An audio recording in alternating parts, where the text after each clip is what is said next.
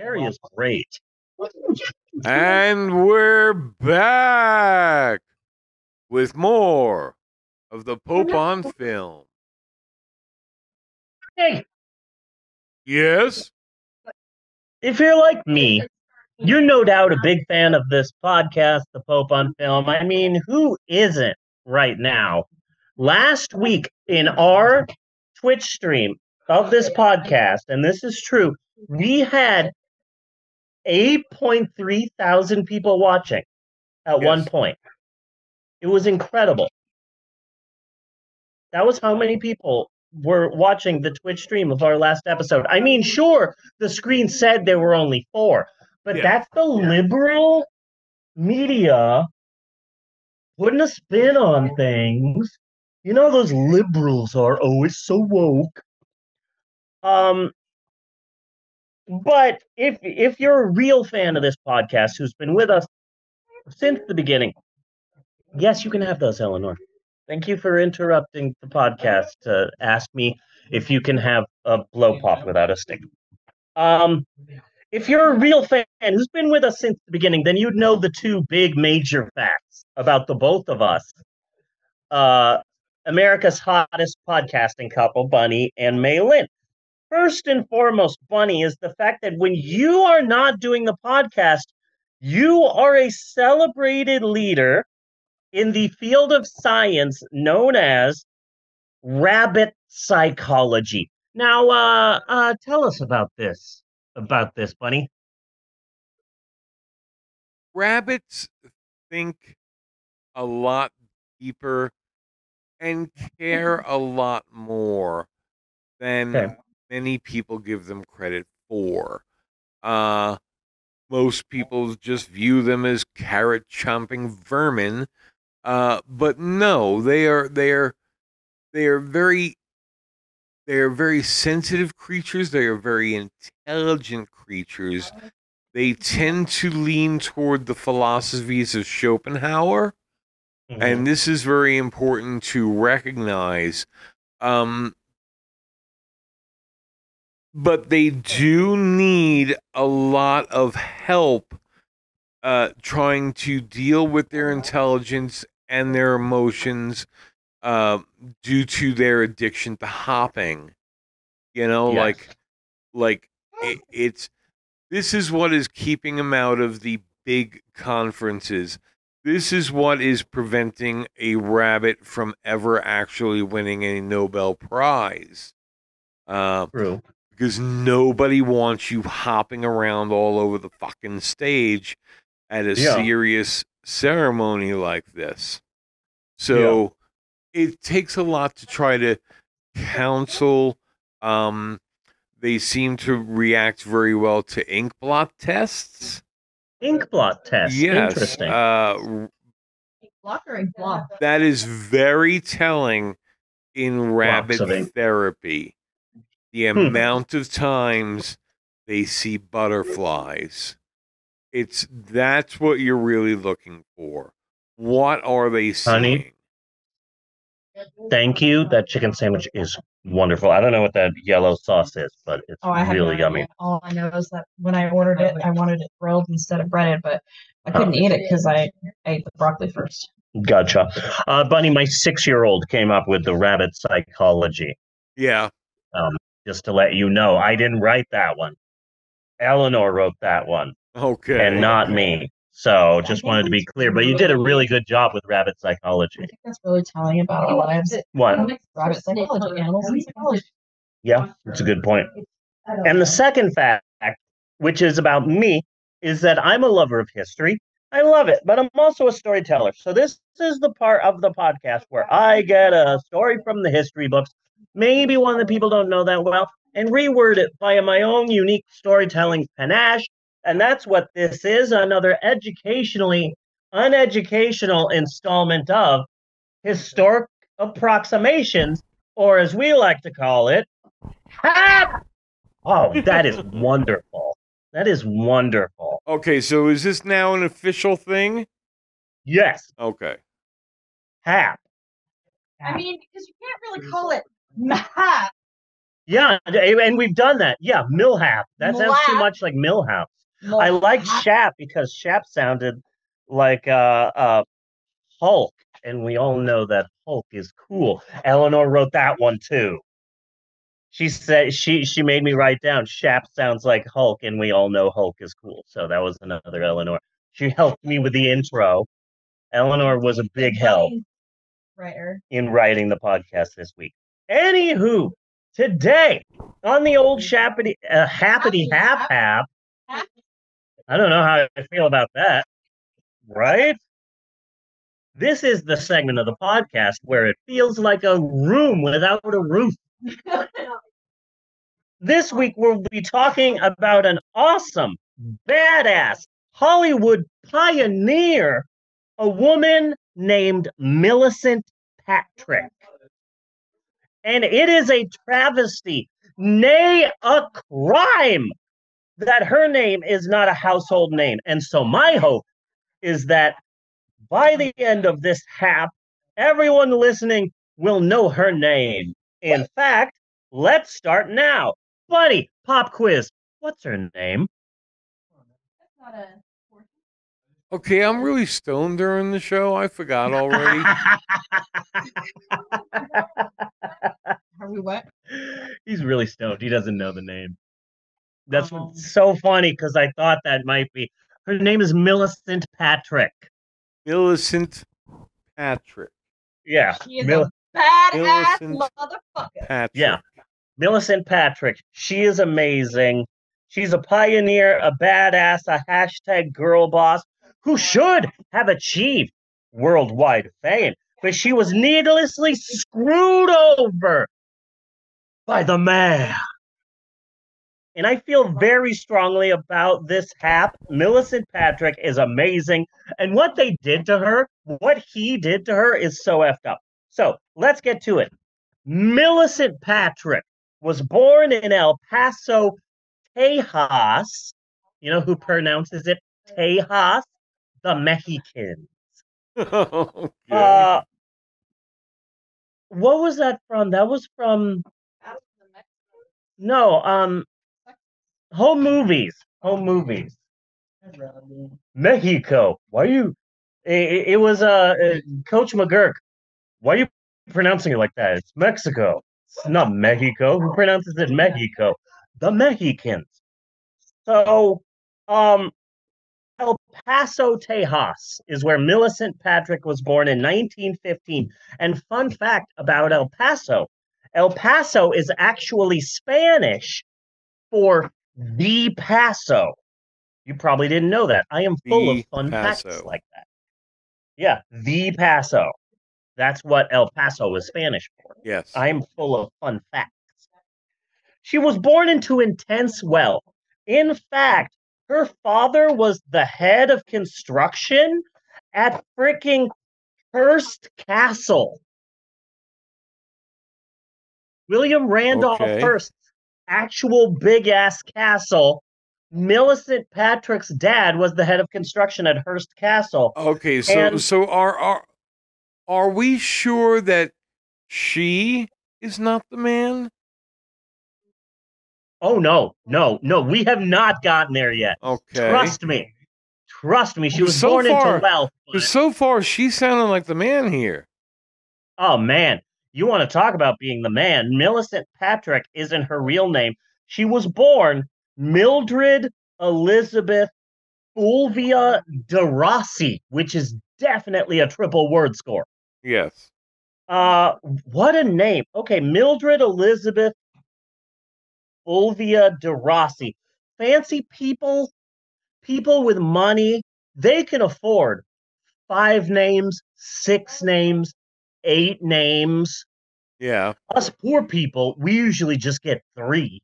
Yeah. And I think that that's not fair. I am going to start adding, I'm going to be fancy. I'm going to add names to myself.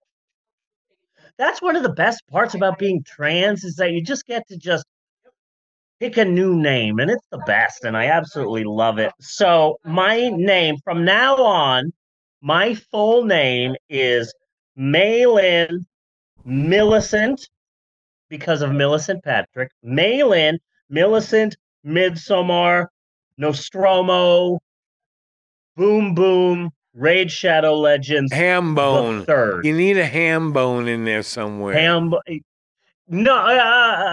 Yeah. Malin, Milicent, Midsommar, Nostromo, Boom Boom, Raid Shadow Legends, the third.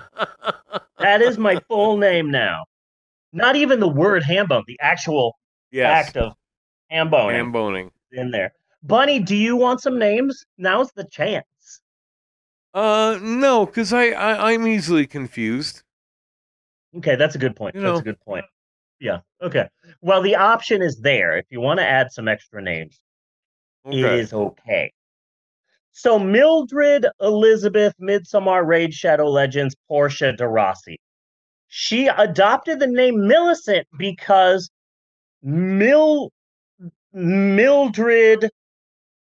so Milicent Patrick took the name Milicent because her dad was the head of construction at Hearst Castle. And so her mom was super close friends with William Randolph Hearst's wife, Milicent. So she took her mom's friend's name. Anywho, Milicent Patrick, she dropped out of college in 1939 and joined a prestigious art institute in LA that is so prestigious that I can't pronounce it. It's Chouinard, I think.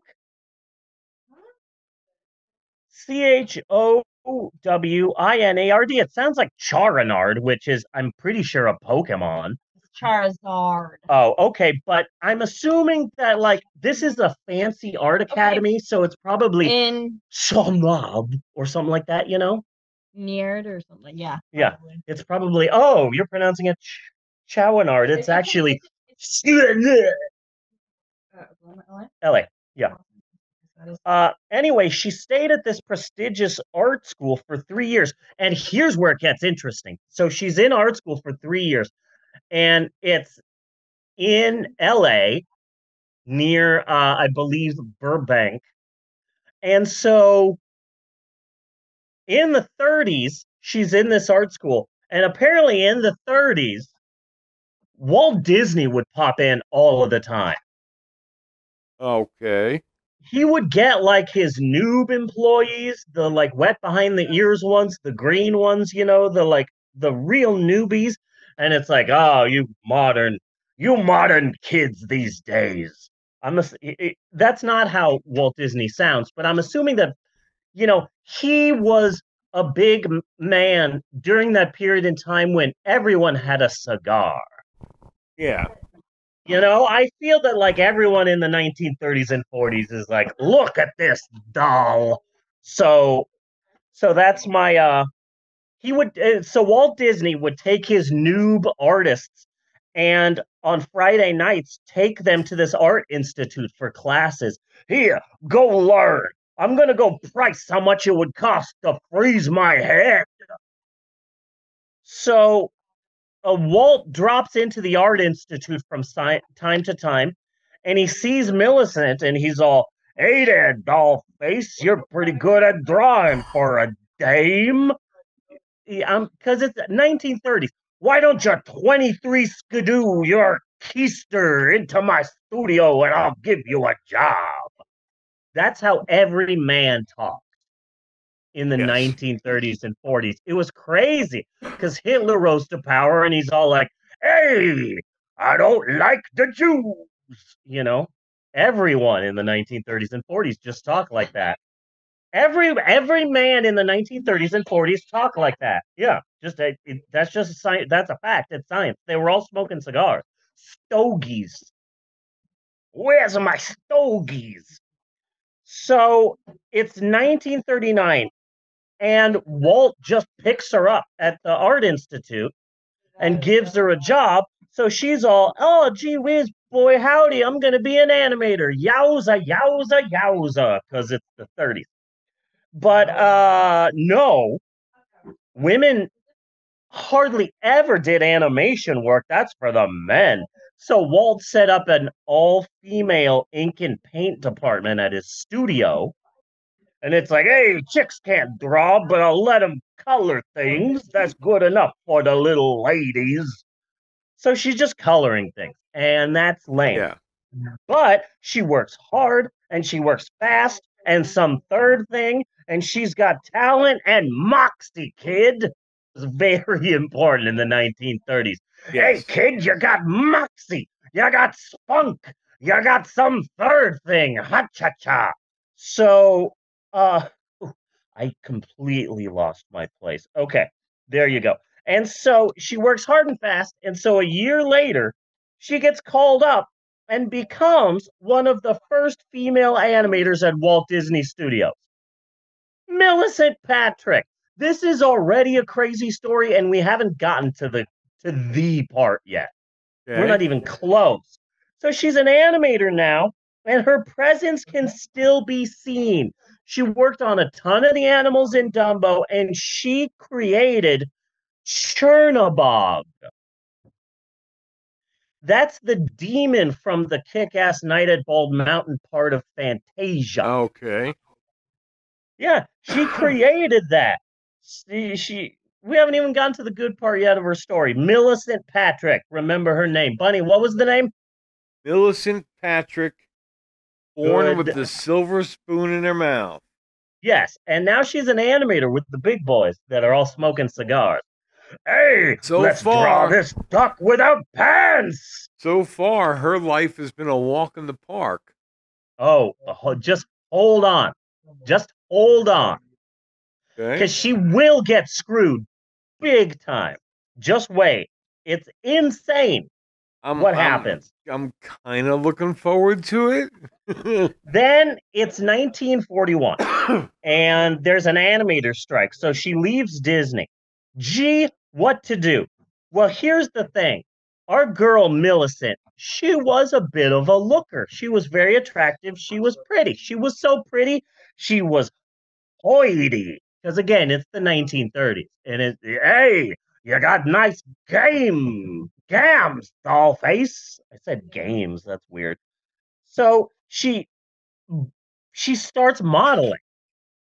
She starts doing modeling gigs and working trade shows and some third thing and etc. And she's a beauty, car shows, and she goes from trailblazing female Disney animator to successful model. And she parlays that into small acting bits in movies. She goes to this trade show and she sees an agent, and the agent, I want to represent you, doll. Ha cha cha. So now she has an agent. She's getting these small acting bits, small bits, tiny lines, a lot of work as an extra. She was in 1952's Abbott and Costello Meet Captain Kidd as a bar wench. A lot of uncredited stuff. But while she would be on the set, because a lot of acting is just downtime, so you're just sort of sitting there. So to pass the time, Milicent would sketch her fellow actors. There's a great promotional picture that I found of Milicent, and it's from the 1955 film Man Without a Star, where you just see her drawing a beautiful picture of her co-star, Kirk Douglas. And it's a real awesome picture of just Kirk Douglas and Milicent Patrick. That's how important she is. And no one knows her name, and we're almost there. We're almost at that part. But Milicent Patrick, yet again, making a name for herself. First, she was a trailblazing Disney animator. Then she was a successful model. Now she's the small-time actress who can draw like the best of them. Her sketches catch the eye of people backstage.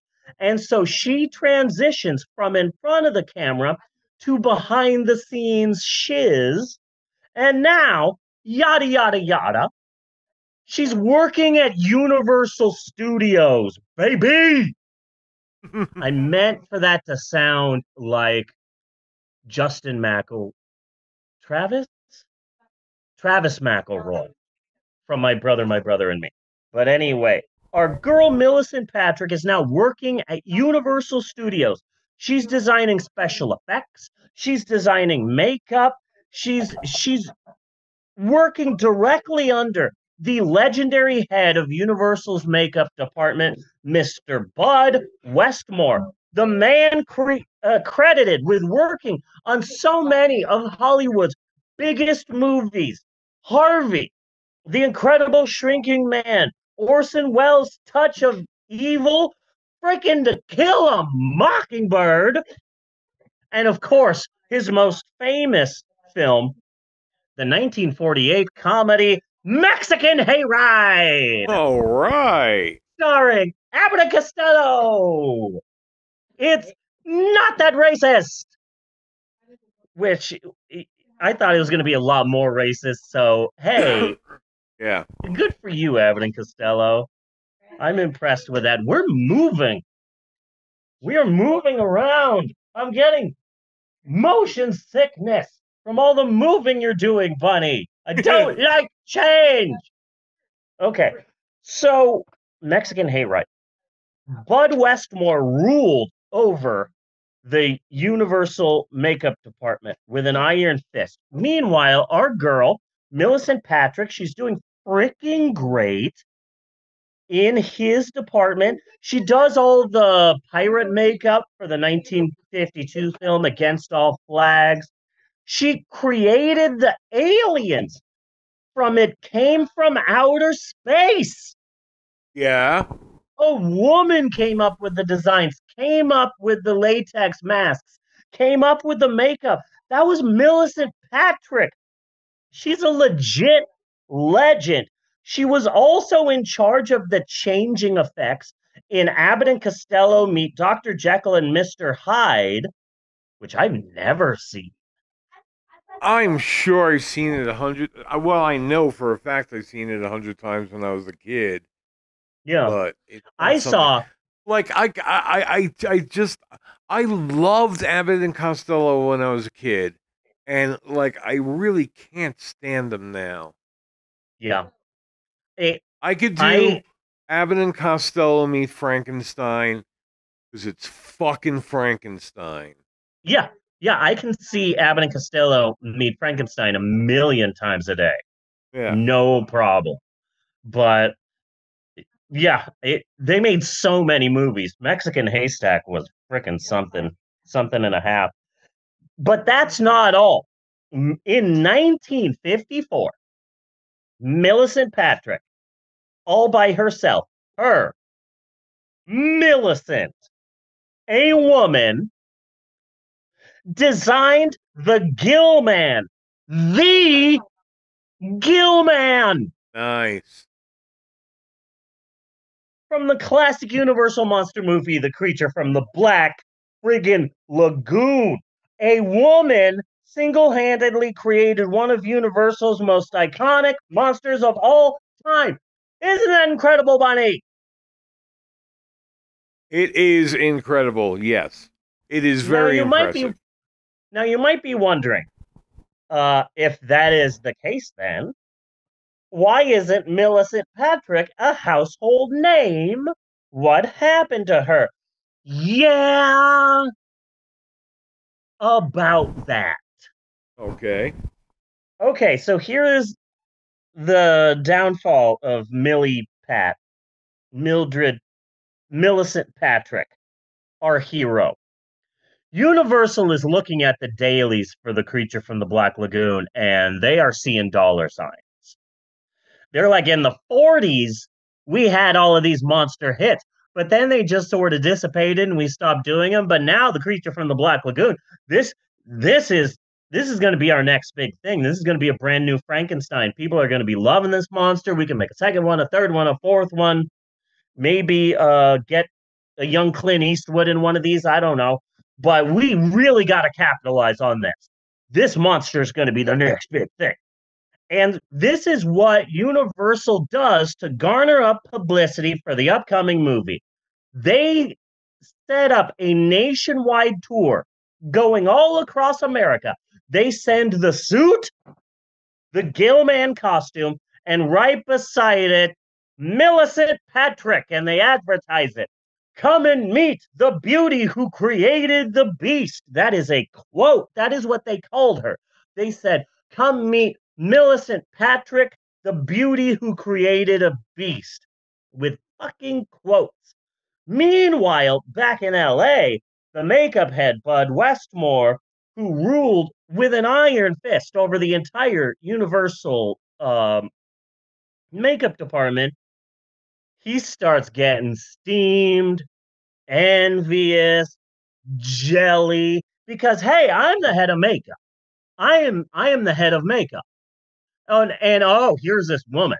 And she's touring all across America, and she's getting called the beauty who created a beast. She works for me. Yeah. I should be getting the credit for this. And besides, she's just a dame, a ha-cha-cha. Because again, like it's back in the day when everything was black and white. So, like, he's the boss. He's the head of makeup. And this woman, this chick, this dame, this broad, she gets all the credit. I should get all the credit. Huh. And so he makes the call. Beep, bop, boop. No, it would be the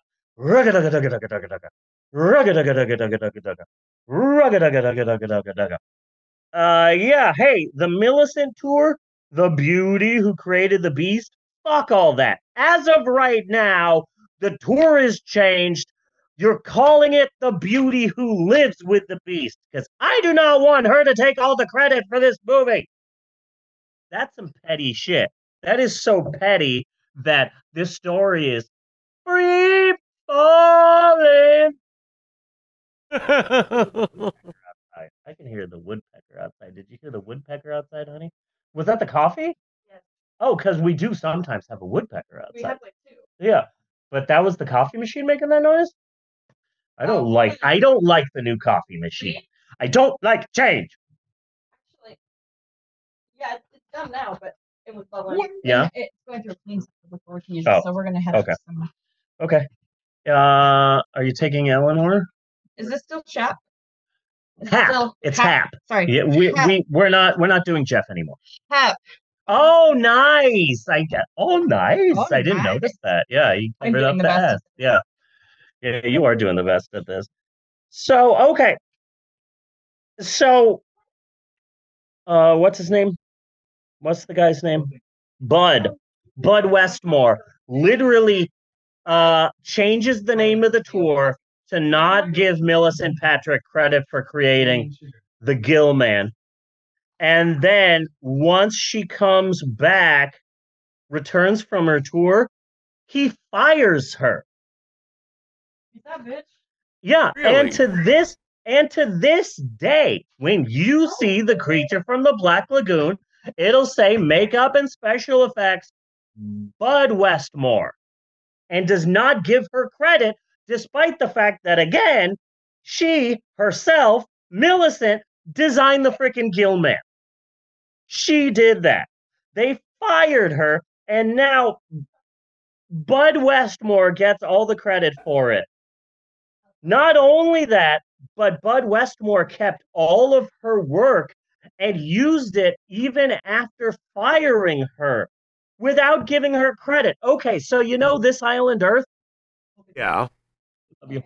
So the Metaluna mutant, that big ugly thing, get punched. Yeah. Oh, there goes the piano lessons.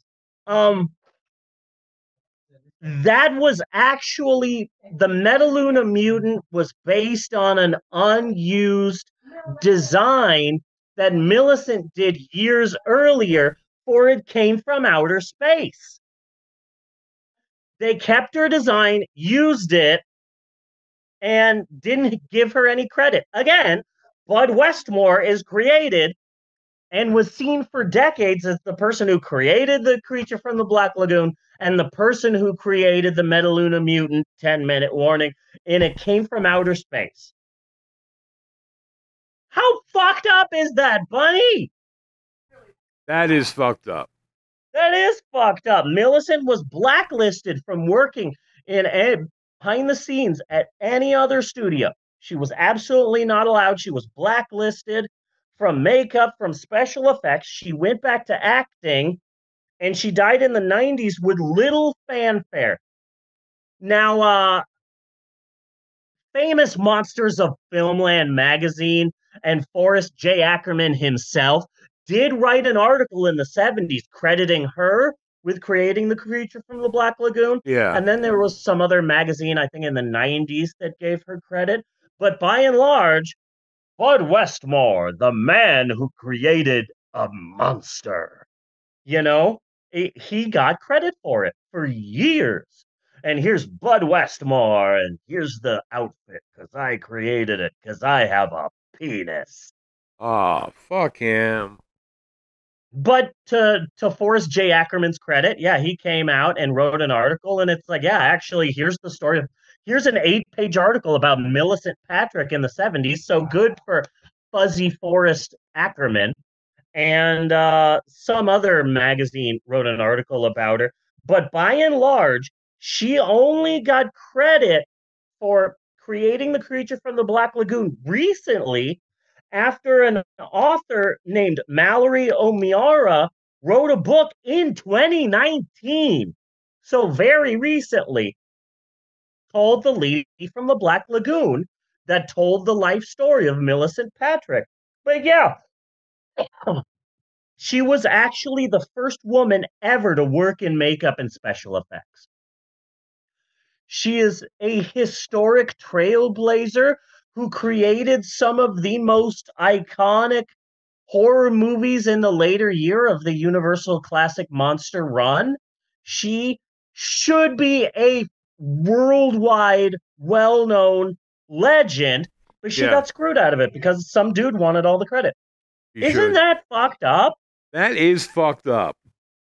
Milicent Patrick. She is a Hollywood badass, and I freaking love her. And I think it's wonderful that the Gill Man was created not by like a bunch of dudes smoking cigars in a suit, but a woman. A woman created that, and that is awesome. And she got screwed over like crazy. They used a bunch of her other designs in other Universal movies and just gave all the credit to Bud Westmore. Freaking don't trust someone named Bud. That's why I've never seen Air Bud. But Dad's friends with the hearses. She couldn't have thrown a little power around.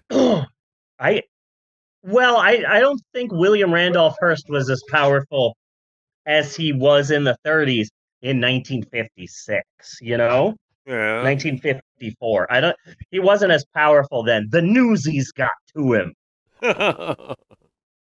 In my dreams on my own, I'm alone, but I'm not lonely. That's from the Disney musical Newsies. Okay. I did not know I had that entire song on deck, but I do. Fun fact. So a few episodes ago, we were talking about Dr. Salisbury, the inventor of the Salisbury steak. And I said, oh, this is set during the Civil War. I will sing the song Two Brothers from the opening of the Disney attraction Great Moments with Mr. Lincoln. At the time, I was just going to sing that song. So I messaged my old friend Tom. We've been talking lately, and I said, hey, Tom, I'm going to sing this song on the podcast, and I will think of you, send. And then I did the podcast, and apparently I have just a rant on deck. Okay. That is just chomping at the bit to get out. And I didn't write any of the stuff down that I mentioned during that shaft. The things that I said about Tom, completely true, but I didn't mean to say any of them. They just spilled out of me. And it was very cathartic to get that out of my chest, of my growing female chest. Yes. So I had you, Bunny, cut out that one part, and I posted it on my YouTube page, my adult one, and I was really proud of it. And then about a week later, Tom messaged me back. Oh man, two brothers? Man, good times. That was so long ago. When are you recording the podcast? When can I hear it? And I went, actually, we already recorded it. I did talk a little bit about you, and it's okay if you don't want to listen to it. But also, fucking, I'm transitioning in my 40s. Here you go. Here's the video. Yeah. So I sent the entire video to Tom, and wow, gee, for some reason he hasn't talked to me for like a month. Huh. I wonder why. In a month now? It's he hasn't messaged me back since I sent him the video. Oh, okay. And I believe I posted that about 3 weeks ago. So who knows why he hasn't gotten back to me? That's a mystery. Mystery. Anyway, that is it for It must be something I said. Yeah, that's probably it. That's probably it. Anyway, that is it for historical approximations this week, or as I like to call it, this is fun. It's something we can all do as a family. Historic approximations, bringing families together. Yes. Oh, that's good. Making them happy. Be sure and join us next week, literally next week, because usually we do every other week, but I still say next week. But this time I actually mean next week because we're doing this podcast next Sunday as well, and then taking Christmas and New Year's Day off. Yes. Yes. We talked about this earlier in the week. Okay, I was a bit high, and I thought you might be too, but we remember. Good. Well, if you want to be talking about high, Bigfoot and Wild Boy, fuck you very much. Oh man, none of that is copyrighted because no one wants it. So, man, no one remembers that. I show that to my kids, and I'm like, "You're going to think this is a joke. This is a real thing." Yeah, and they assume that it was some sort of like modern day bad video on YouTube, and it's like, no, this is from the 70s. This aired on TV. I believe it had 2 seasons. And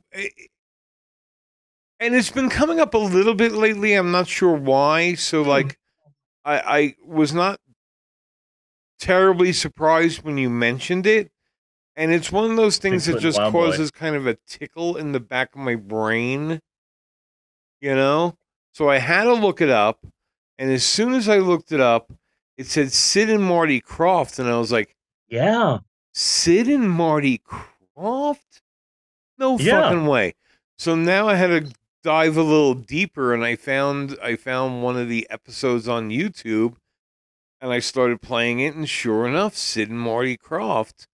Yeah, I saw that. Now I'm also really, really, really high. That's a fucked up show to watch when you're super high. And then Far Out Space Nuts comes up next. Yeah. So now I'm watching Far Out Space Nuts. Wow, I took you to an exciting place. Yes. That's fun.